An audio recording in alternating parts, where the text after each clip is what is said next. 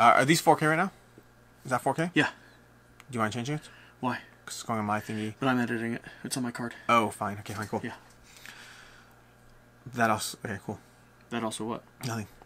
Which means you have control over the start and what cuts cut off. No, not me. Okay, cool. Hi, I'm Alex Radcliffe from Board Game Co. And I'm Jesse Anderson from Quackalope. You couldn't think of something funny in time, could you? I couldn't. Yeah. Anyways, this is going to be I was trying. I wasn't ready. This is going to be a Patreon voted on video. I said, hey, I'm with Jesse this week, and we're doing a bunch of videos, and here's a bunch of topics you can pick from in terms of things Jesse can say. And and if you're not familiar, this guy over here has a Patreon. Oh, that's a fair point. It's how he feeds the 4 children that he has in his house. That and the other 3 jobs that he currently runs. If you want him to continue doing Board Game Co. more and more full-time, if you appreciate the weekly, daily, multi-times-a-day content that he puts out, and if you want weekly updates on what he's producing, and are you still doing the series where you rip apart Kickstarters? If you'd like a series to tell you not to back certain things called, I believe, Unfair and Unbalanced, you might want to go check his Patreon out. I don't like selling myself, so I appreciate that. Thank you. That was I don't helpful. like selling you either. Oh, that was helpful. But anyways, I want you to work more. So, the short version of this is, first of all, these games on the table may or may not have anything to do with the actual video, because here's the topic of the video. The topic of the video is, from Quackalope's standpoint, from Jesse's standpoint, top 10 games that I'm wrong about. Top 10 games that I'm wrong we disagree on. We disagree on. Whatever you want to call it, however you want to define it, that's the general topic. Well, that's how I defined it. And I grabbed a few games because I want to be surprised, so I don't want the actual games on the table, so I can actually debate them as they come up, but I do want something on the table so it doesn't look completely empty, so I grabbed Zombicide, because once upon a time he did top 10 worst games in Board Game Co's collection. Zombicide is on there. That video was received well. Beautifully. I'm pretty sure I put Terraforming Mars on the table. I think I'm still getting hate messages from that video. I have One Night Ultimate Werewolf, which he brought up last time, Maze that we brought up last time, Cubitos, which I know that you don't love quite as much as I do, that may or may not be on this list, I don't know, and then of course Nemesis, just to remind you, at the end of the day, he's really the one who's wrong. And that's basically the games on the table. Nothing to do with the video, or maybe, we'll see. We will see.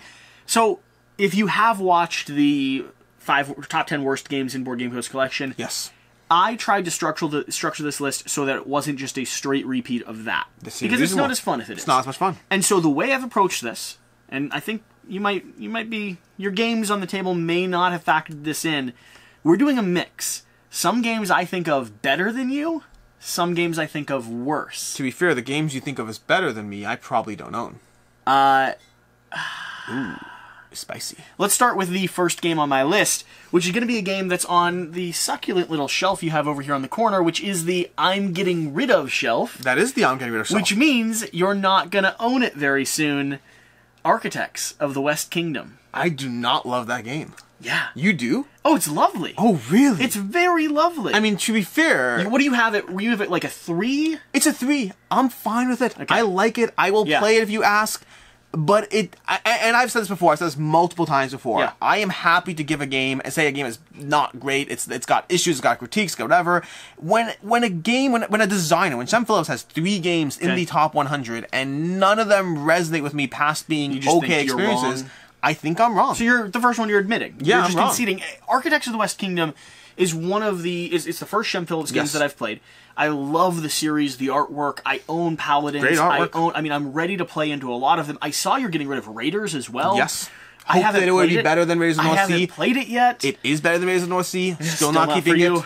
Listen, the worker placement and decision making in Architects, where you're doing your very best to like subtly build up this resource pool to keep generating additional resources and hoping that people aren't going to like go to the black market or trigger a raid or send you to prison.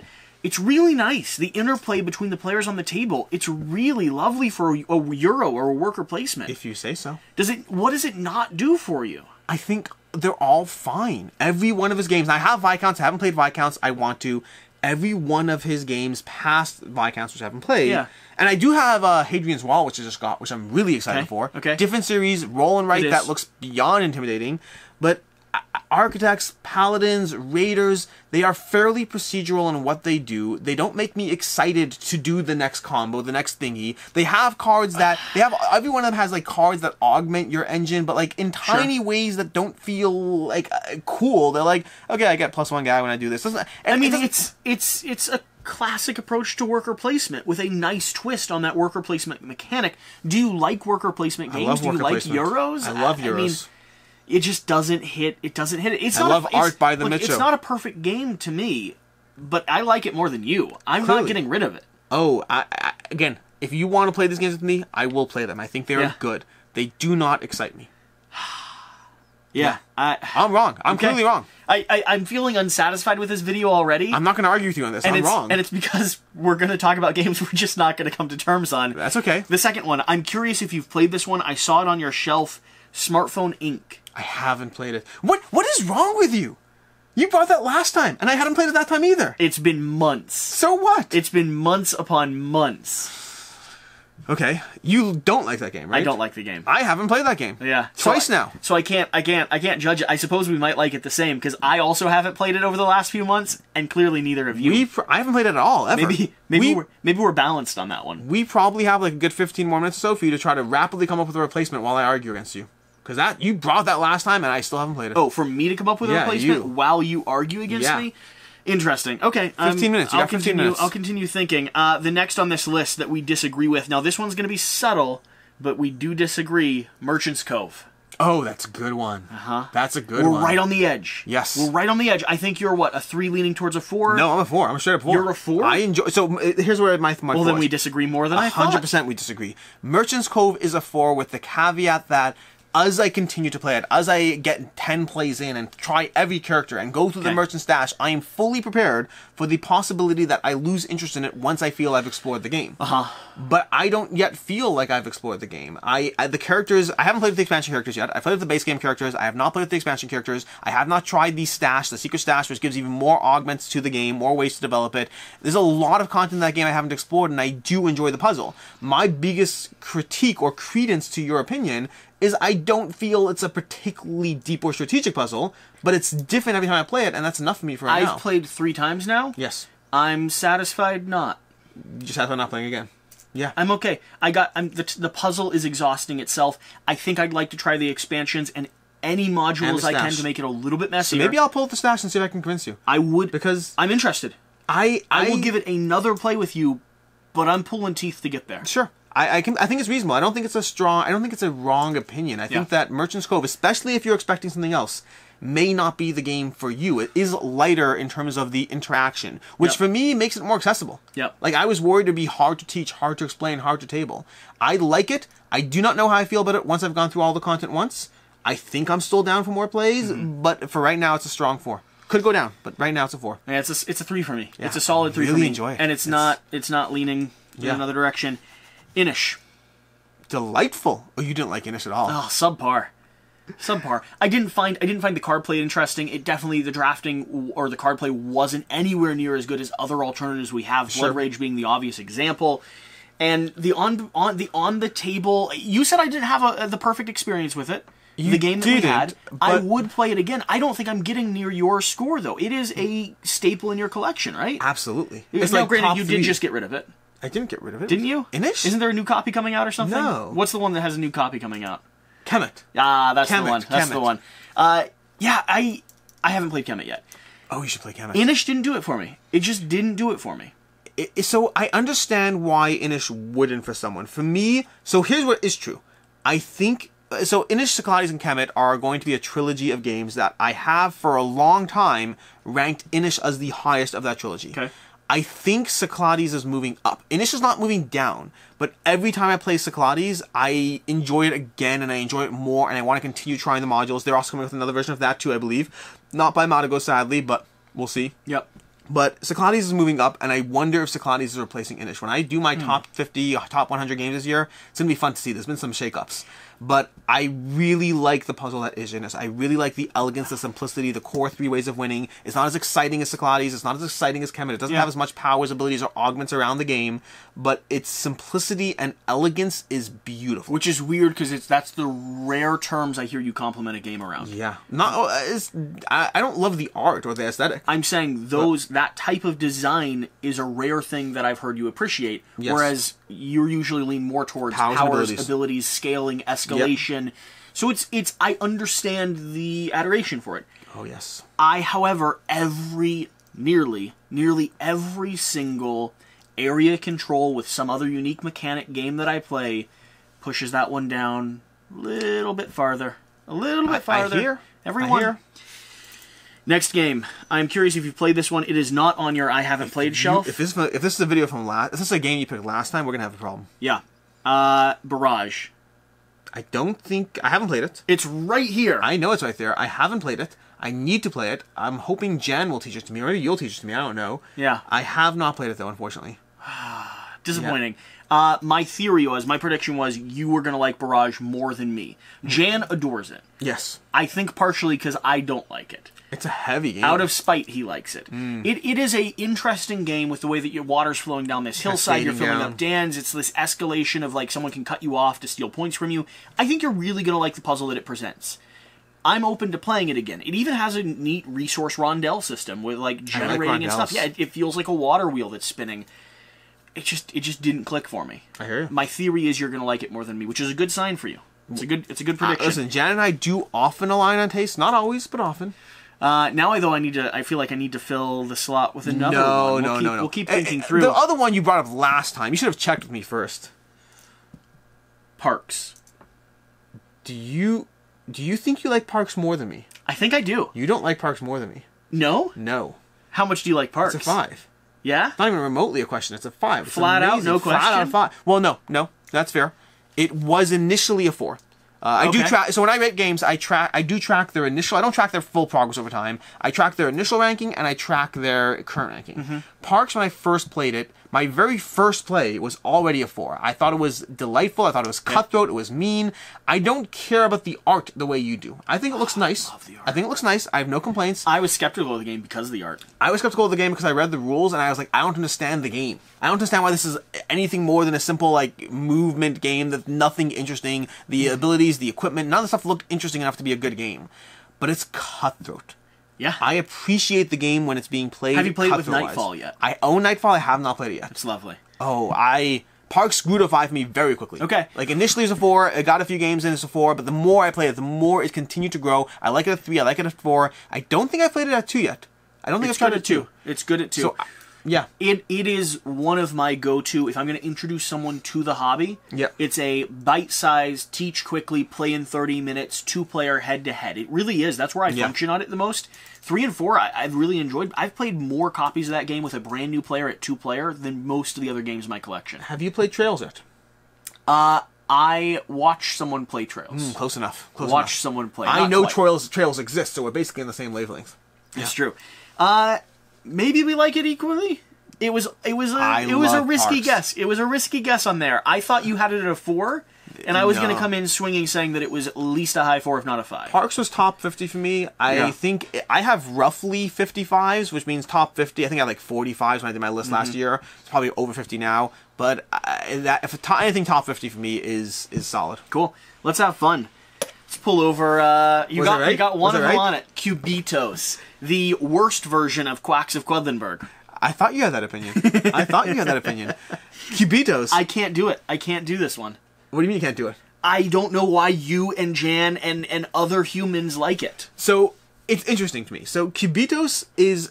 I like Cubitos better than Quacks. We did a play this, not that on this. I like Quacks a lot. I like Cubitos a lot. Keep in mind, I have not played Quacks with the Herb Witches expansion, so who knows? That can mix things up. It was close. Adds a bit more variability. And that could be enough. Yeah. The games are close to me. And have you played it with the upgraded components? Yes, of course. Oh, okay. Yeah. Well, no, I mean, we have standards. No, components to components, I did give Quacks the win. Okay. I absolutely. I think, when you upgrade them. Once you upgrade the components, Quacks has the win. Cubitos doesn't have as cool. It could be upgraded, who knows what kind of deluxe stuff we can get.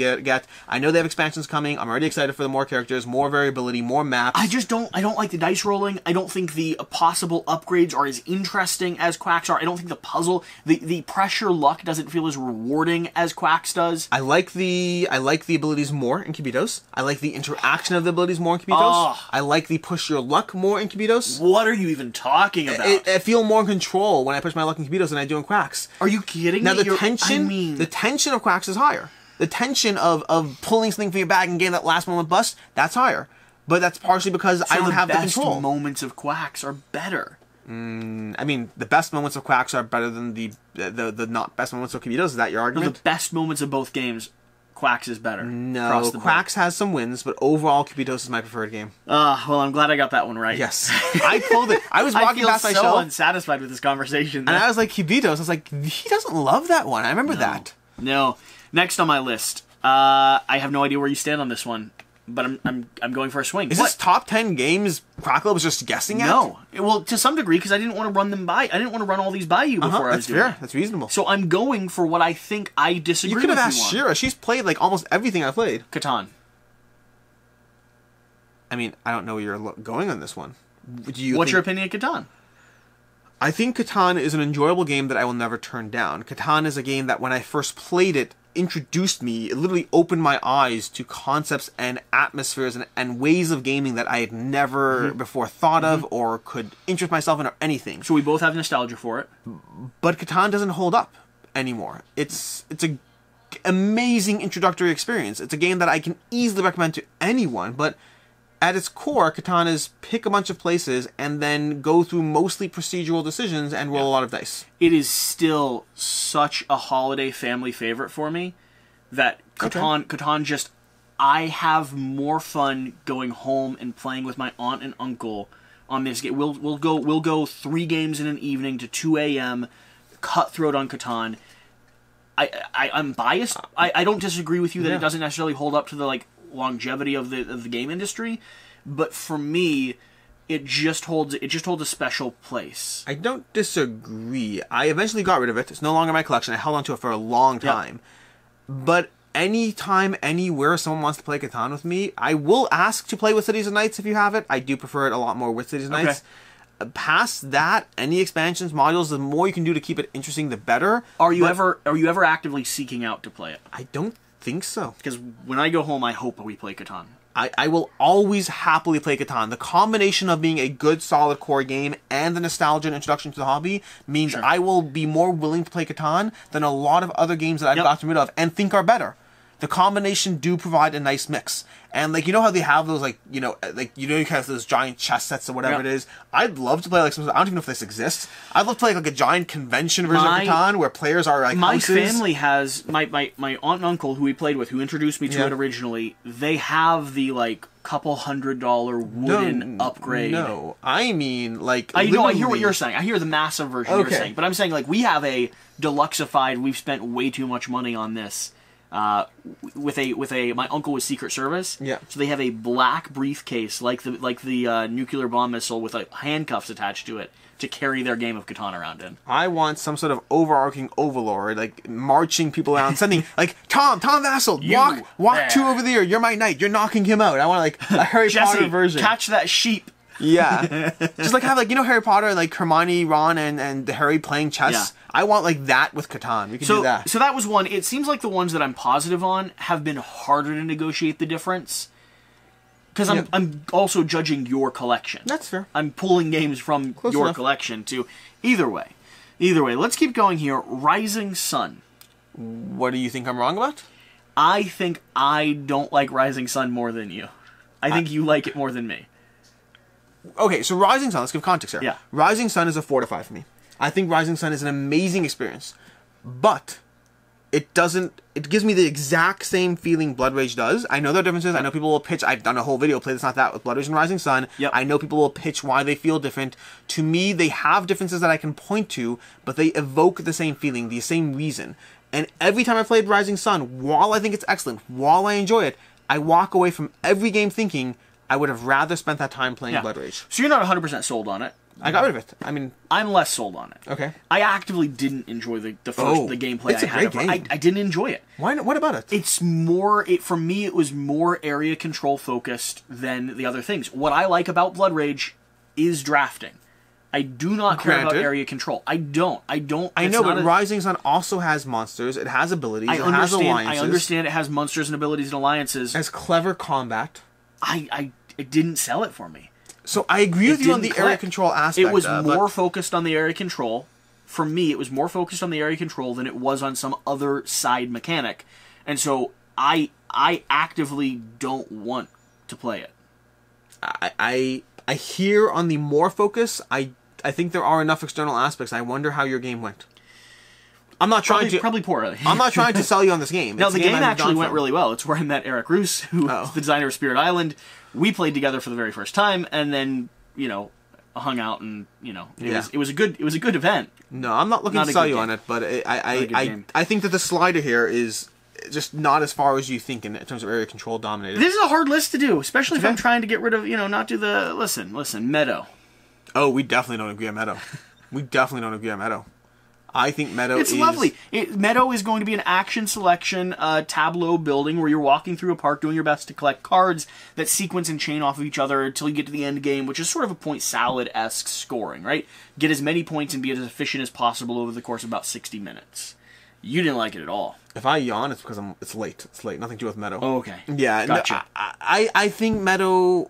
Listen, I think everyone, first of all, for context here, everyone else who played Meadow liked it to varying degrees, but all of them liked it more than I did. All of them liked it more than So it's not that it's a bad game. It is very much that I felt like Meadow was a game that there's a few critiques. First of all is I don't love the art to begin with. Okay. Nature in general is always hit or miss. To me, it depends on the art. Nature in general does not sell me. Like Beth Sobel, who's an amazing artist, everyone loves. Her art style doesn't resonate with me. Versus there are other artists who do like plant life and stuff that do. So it's in like Parks already. I mentioned I don't love it as much as you do in terms of art, but I do like it. But I would say Meadow had a combination of art and themes that did not appeal to me. It had this journal that you're like selling me on. I'm like, look, I can show you the first time I saw this flower. I'm like, I don't care. I'm not having to play a game. I want mechanics, not like a journal to diary when I've seen that bug in ant life. But plant life, ant life, whatever. I mean, ants are also. Ants are, yeah, exactly. And then combine that with gameplay that I felt like Meadow was constantly encouraging me to build up a tableau, but the nature of the tableau you're building, mostly, not exclusively, mostly involves you covering the symbols you just earned, so it has this feeling of tableau building without actually building much of a tableau. You're building wide and tall and covering, but the coverings to sequence to higher end creatures, because you start with planes, you add a bug, you need to add a bird on top of the bug attracts, a weasel, the weasel then attracts a fox. Like, it's that growth of what you're observing. You're going from something small and minute and watching as the ecosystem expands. I hear you. I felt it was telling me that I was building a tableau while really just having replace things in a tableau, and that didn't feel rewarding gameplay-wise. My catch-up, my replacement games. Sure. My think of them while we're filming this video. Listen, you've had time. Wingspan and Everdell. Oh, we already disagree on these. We already disagree on these. It's a cute little It's a cute little callback, right? It's a cute little... you got rid of Wingspan after you got it again. Eventually, yes. You got rid of it once, got it back because we were advocating for it, played it, and decided no, I wasn't wrong. So you didn't even play it. I got rid of Wingspan initially because, and there are a few games. In fact, Quacks is actually one of these games. There always are, and Everdell for that matter too. There are games I play them. I don't see the hype. I don't see the buzz. I get rid of them. Most of those I never think about again. Most of them. Okay. But then every once in a while, I have second thoughts. I have doubts. I question myself. Maybe things continue to go up in the rankings. Wingspan wins every award in the book. It happens. Because there are games that are flash in the pan. There are games that are like, everyone's talking about it for 6 months, and then people stop ever mentioning it again. Sure. But then some games, they keep on being talked about. And so the combination of my own thoughts about the game, my own self-doubt, my own seeing people continuously talk about it and wondering whether I was wrong, has meant that there are games I've gotten back. I got rid of Istanbul. I got it back. I still have it. I got rid of Everdell. I got it back. I still have it. I got rid of Barrage of the Ganges, Quacks of Quedlinburg. Got them both back. I have them. Wingspan was a game when I first played it. I thought it was okay. I did not see the hype. I got it back after I got Everdell back. I was like, well, if I liked Everdell and they're both being compared, I want to try Wingspan. And this time I kept it. For a year and a half. But at the end of the day, while I did see the promise again, while I did enjoy it, unlike Rajas, Istanbul, Quacks, and Everdell, nobody asked to play Wingspan. Sure. It's a good game, and everyone enjoyed it when it was played. But not once in that year and a half did anyone ask to play it. I introduced it to new players. I would have asked you to play Wingspan. Well, then I'll get it back. I own it. Oh, that's cool. That's awesome. Wingspan's lovely. It's quite lovely, and you're not disagreeing with me on that. I think the crux of our disagreement is both going to come down to our ranking between the two games. And then also, I still own Wingspan. I still want expansions for Wingspan. I still want to play Wingspan. I've downloaded the app for Wingspan that allows you to hear all the bird sounds. Oh, I thought you meant like app. Is there an actual app There's game? actually an app game as well, which I might do coverage of as well. I'd play that solo. Yeah, it's just such a lovely game. I'm biased on behalf of the birds, but I also think just the thought process and the play and the way you're sequencing, it's one of the most accessible little engines that allows me to feel like I have an engine that's completing itself. that continues to spin. Everdell, I get less interested in every version of Everdell I play. Listen, let me finish my sentence before that jaw opens. I get less interested in every version of Everdell I play as I add more mechanics. For instance, I played base game. Base game was fantastic. I added Pearlbrook. I never played base game without Pearlbrook again. Oh, okay. I then played base game Pearlbrook with Spire's Crest. I then never played... I didn't always include the like limited module board, but I never went backwards. I've now played Everdell against the rulebook's advice with every single module in play. That is now my favorite way to play the game, hands down, without a doubt. Okay. And I never get it to the table anymore because I don't want to play other versions of it. It is best, bigger, and messier. It is fantastic. It is amazing. I'm not disagreeing there. I'm disagreeing with the fact that, like, you'll sit down and play base game, period, and enjoy the heck out of it. I don't want to do that. I mean, first of all, I don't disagree with you on the linear progression. Yeah. I did introduce, finally, when they had that most recent expansion, I finally, like, for their Kickstarter, I got an expansion, I played with it. I don't want to play base Everdell again either. No, but not like you. Not as strong. Not as strong as you.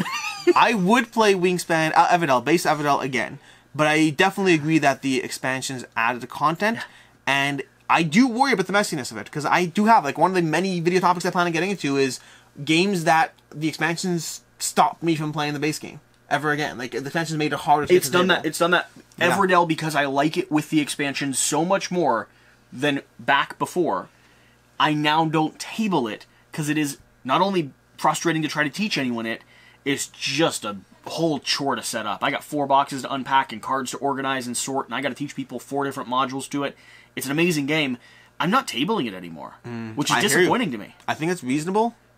I think base Everdell is still fun. I'll play Wingspan more often than I'll play Everdell.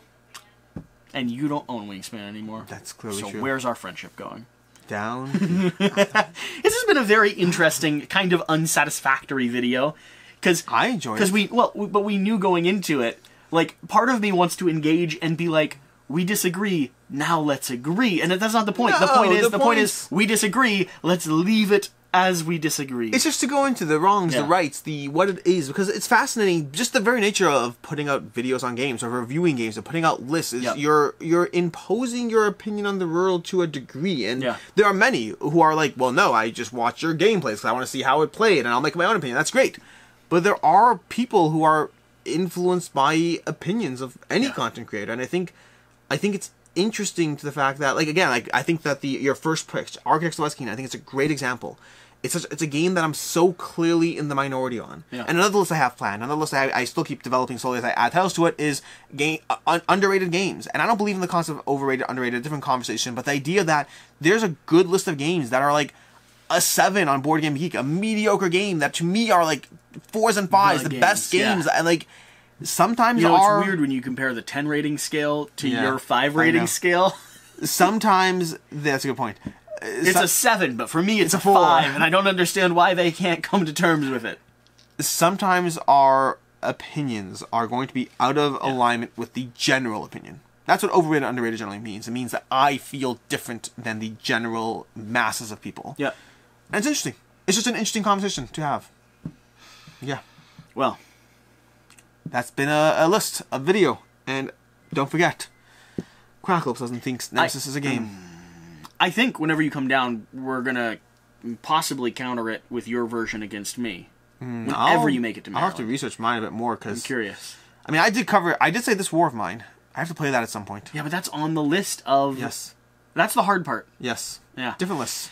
Whatever, Patreon. Thanks for picking a video. Let us know what you'd like to do next time. First play of Kingdom Death with Board Game Co. Probably going to happen one of these days. Whatever the case, remember to do the important thing. Well, get out and play some games. It's on my channel. We'll see you next time. Thanks. Cool. Oh, wait. It's have a good one.